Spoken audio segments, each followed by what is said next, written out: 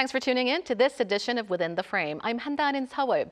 As the global spotlight continues to shine on South Korea's vibrant cultural landscape, one aspect gaining increasing recognition is the expanding influence of Korean schools worldwide. From bustling cities to remote corners of the globe, Korean schools are emerging as hubs of academic achievement and cultural exchange, captivating diverse students with their innovative curriculum and rich cultural heritage. To talk more about the expanding roles of Korean schools, we have Chung Kyung-sun, Vice President of the European Association of Korean Schools. She also serves as the President of the National Association of Korean Schools in the UK. We also have Cho Sung-yong, President of the Association for Korean Community Language Schools in New South Wales in Australia. Let's start with you, President Cho. We hear there are over 50 Korean schools in Australia. Isn't this quite a lot compared to other countries? Give us an overview of the schools in Australia.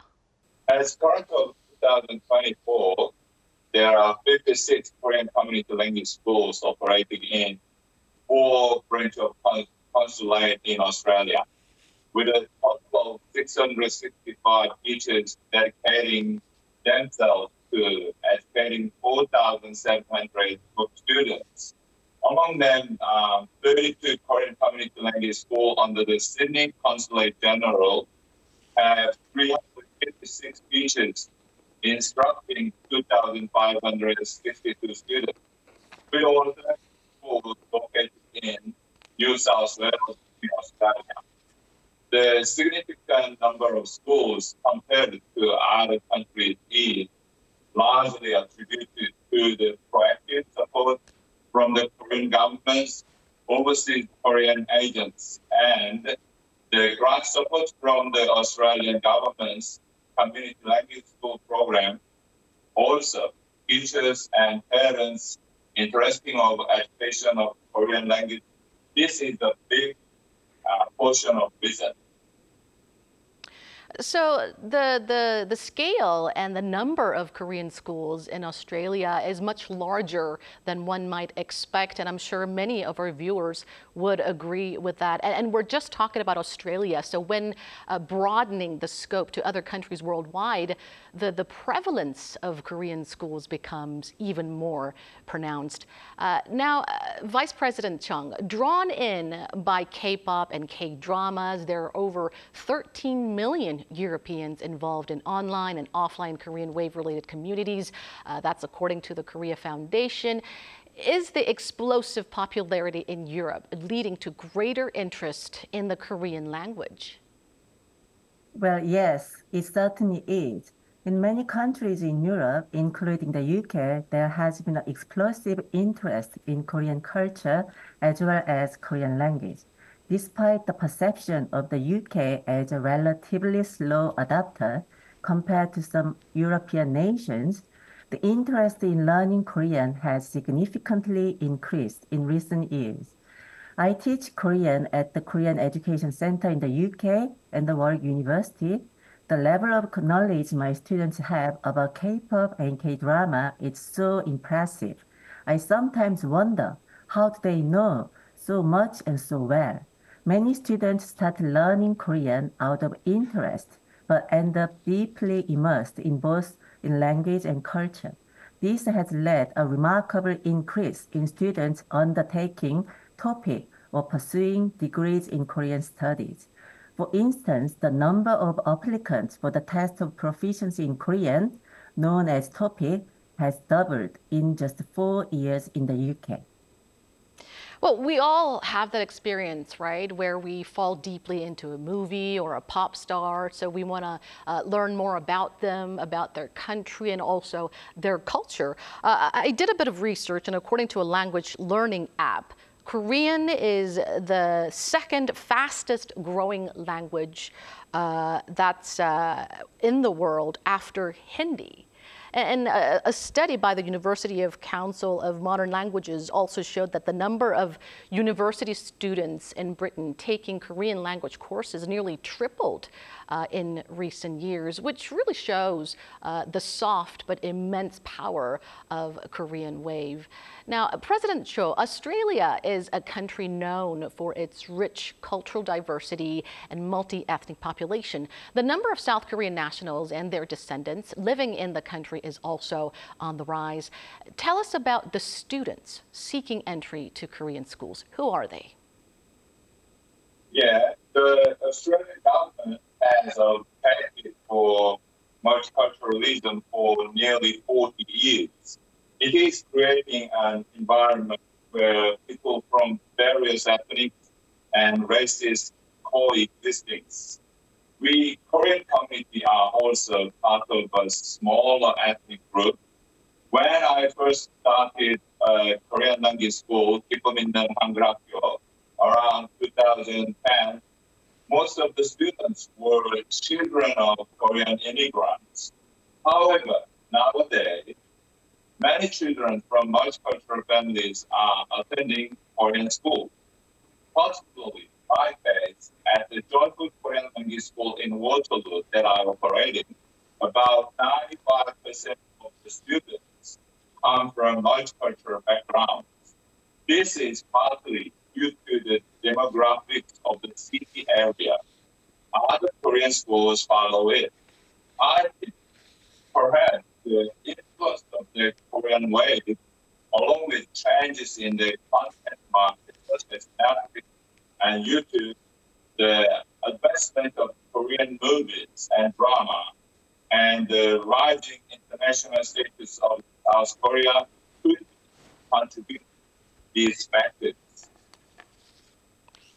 So before it used to be mostly children of immigrants, but now a lot of students are from multicultural families, which leads to our next question, Vice President Chung. The mainstream force of the overseas Korean community is shifting from first-generation immigrants to 2.0 and 3.0 immigrants who have been localized. It appears Korean schools play an important role in connecting younger generations with their Korean roots. Tell us more about this. Well, the history of Korean immigration spans over a century now, and the mutual correlation between Korean community and Korean school is very close. It is undeniable that Koreans dedicate to education wherever we live. It wouldn't be an exaggeration to say that Korean communities are now gathering around the Korean schools. Where Korean schools are actively engaged in developing curriculums for the third and the second generations of the Korean diaspora, aligning with the overseas Korean agency's effort to promote Korean identity education. As a result, the curriculum goes beyond simply teaching Korean language to include aspects of Korean culture and history, such as the Independent Movement Day or the Korean War and the small but important island Dokdo. This comprehensive approach aims to cultivate the understanding of identity, not through biased or imposed means, such as an inheriting Korean identity by default, but through education that empowers individuals to shape their identity as Koreans in multicultural society. Well, this can be viewed as a form of diaspora. Also, we want to apply the concept of localism, which harmonizes globalization and the localism to Korean school. Globalization definitely is the term that we hear a lot these days. And it's also interesting to observe how the shift from first-generation immigrants who once tried hard to blend in foreign countries to younger generations who are now trying to reconnect with their Korean heritage, which is quite the opposite. And Korean schools certainly are playing a pivotal role in facilitating that reconnection. Now, Mr. Cho, for the locals who enrolled at Korean schools, it'll also provide a chance to learn about Korean culture and history as well. But it may be quite challenging to teach from scratch as they have no prior knowledge or experience. How do teachers address this challenge and what type of textbooks are used? Teaching history and culture in Korean school depends not only one textbook selection, but also on the determination of teachers. To address this, the Korean Community Language School Association holds the annual teacher training workshop with the support of the Overseas Korean Agency. It is believed that by inviting exceptional instructors to teach methods of instruction along with history and culture alongside Korean language, and by attending these lectures, education motivation will be revived, leading them to teaching confidence. Additionally, it goes without saying that teachers who have attended the Overseas Korean School Teachers Training Workshop, which is held in Korea, supported by the Overseas Korean Agency, return to teaching with great passionately. Specifically, teachers who attended this year's workshop were deeply moved by a lecture titled by Why Korea is a Proud Country by Lee Kichol, the newly appointed head of the Overseas Korean Agency, and expressed their willingness to actively participate in the promotion of Korean development project. It is hoped that the Korean School Teachers Training Workshop, supported by the Overseas Korean Agency, will be expanded to reach more teachers. Furthermore, when local Australian school principals participated in Australian school principal exchanges program in Korea, they become captivated by the attraction of Korea and become ambassadors for Korea. If this project, the Australian school principal exchange program to Korea, is expanded, I have no doubt that it will help promote Korean history and culture and elevate Korea's status. Mr. Cho, you briefly mentioned about the newly launched Overseas Koreans Agency, and according to various reports, the agency plans to vastly expand the number of Korean schools worldwide and also send more talented educators to teach not only the Korean language, but as well as the Korean culture, as well as history. And so hopefully that will contribute to further enhancing the quality of education in Korean schools. Certainly a very bright and optimistic road ahead. Now to you, Ms. Chung. Inform us about how Korean schools are established overseas. What are the required criteria or standards or conditions? Well, let's begin with defining Korean school. Korean school is an informal educational institution established by overseas Korean community or organization with the purpose of providing education in Korean language, history, and culture to overseas Koreans.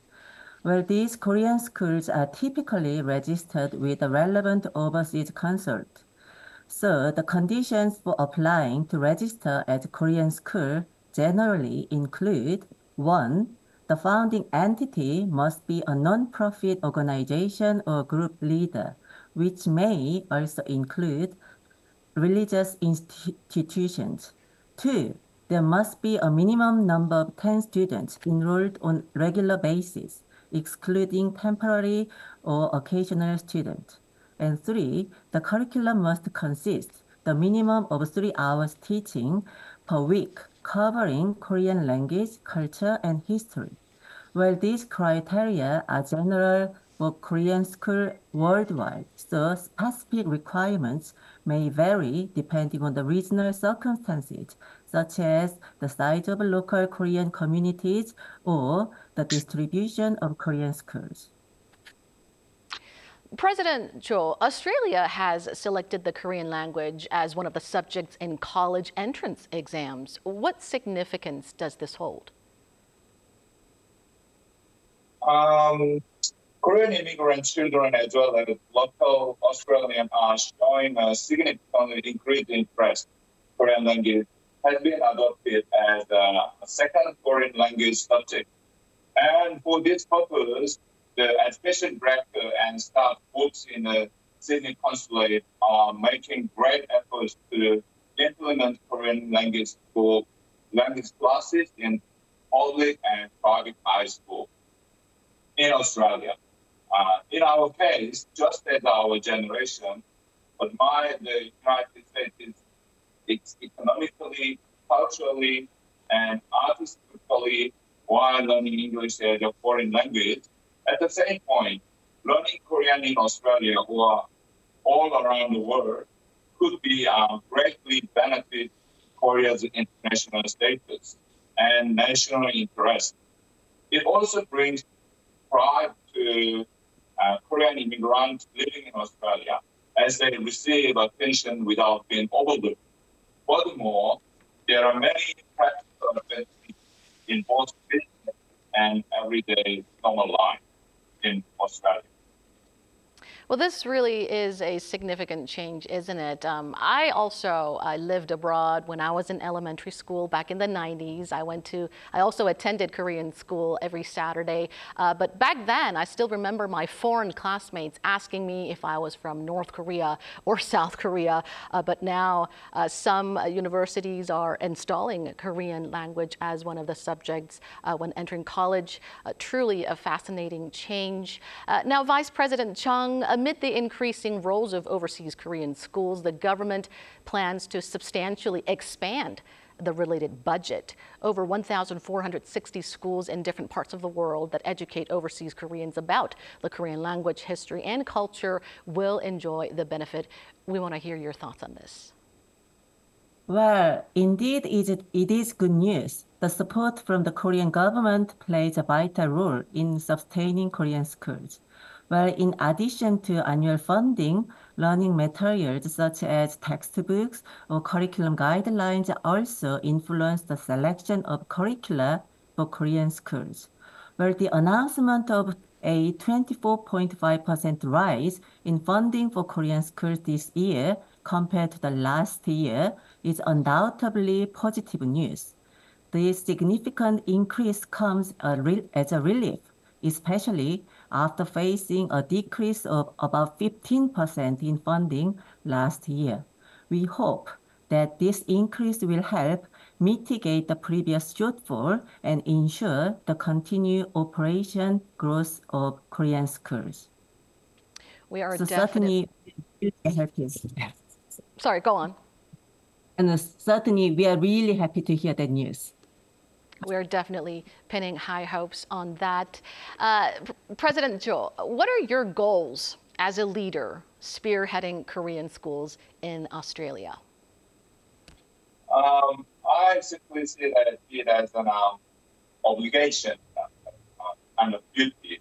Anyway, my goal, my duty is to create a happy environment for teachers to teach children joyfully, and to ensure that each school can develop evenly by disseminating government support and information and uniting together.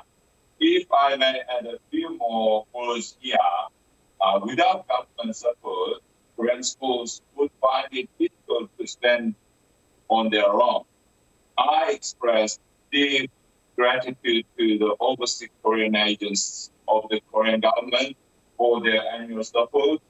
Additionally, I extend sincere thanks to the consulate and its staff for their hard work for Korean schools. I also express deep gratitude to the Australian government for supporting Korean schools under the name of per capita grant. Lastly, I would like to express my deepest gratitude to the hardworking Korean community for teachers. they are really done some here. Thank you. And Vice President Chung, we also want to hear about your ambitions in leading Korean schools in the UK and in Europe as a whole. Yes, where there are a total of 22 Korean schools in the UK, where the European Association of Korean Schools currently registers 121 Korean schools across 29 countries in Europe. However, the actual number of schools may exceed the registered figure. The impact of Korean wave may vary across different countries in Europe. Nevertheless, it is certain that we are experiencing an explosion of Korean wave. For example, in France, 16 out of 19 Korean schools have higher enrollment of local students compared to overseas Korean students. Similarly, the Korean schools in Netherlands also enroll a significant number of local students. Moreover, there is a noticeable presence of Korean language classes in enrichment programs at local primary and secondary schools, particularly in the UK and France. In France, over 20 local schools offer Korean as a modern foreign language as part of their main curriculum. In the UK, nearly 70 schools run after-school Korean club supervised by the Korean Education Center. Well, the dedication and professionalism of Korean school teachers cannot be overstated. Many of them work on the voluntary basis and receive minimal compensation, yet they often actively pursue qualifications as Korean language teachers. Most of the associations of Korean schools host the annual workshop for teachers to go further their studies. So, my commitment is not only to expand my Korean teaching or education to locals, but also to ensure the continued and stable operations for Korean schools. Well, the focus will be on developing institutional systems and plans tailored to the circumstances in each country, as well as providing support for teachers in their professional growth and career advancement. Additionally, I aim to foster networking opportunities for my students.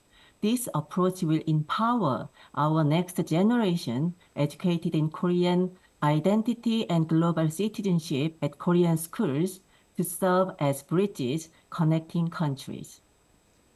Well, hopefully all of your goals can be attained through close coordination among overseas Korean communities, the government, as well as various other civil groups. Thank you so much, Vice President Chung and President Cho, for sharing your valuable time with us tonight. Thank you for having me. It was really great to be here. Thank you. Thank you. And that brings us to the end of this show. Thank you for watching, and be sure to tune in same time tomorrow to join our conversation. Goodbye for now.